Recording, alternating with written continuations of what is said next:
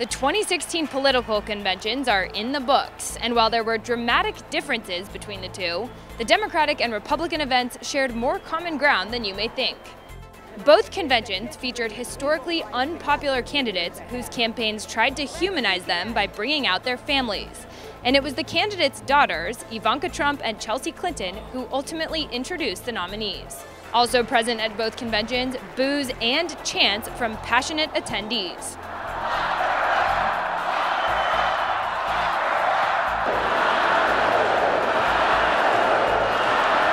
But notably absent from the Republican convention, political royalty.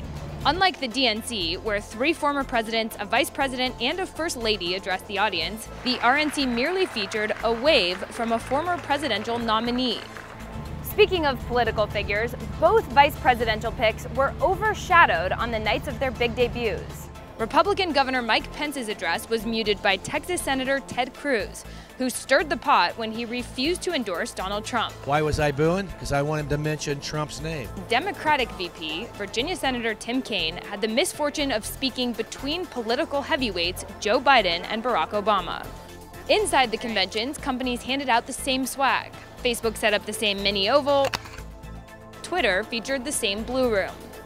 Outside, the protests were dramatically different, but far more peaceful than expected. And while star power doesn't necessarily translate to votes, the Democrats lined up way more A-listers.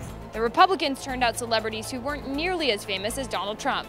The DNC brought out Katy Perry, Alicia Keys, Lenny Kravitz, Lena Dunham, Deborah Messing, and Elizabeth Banks, just to name a few.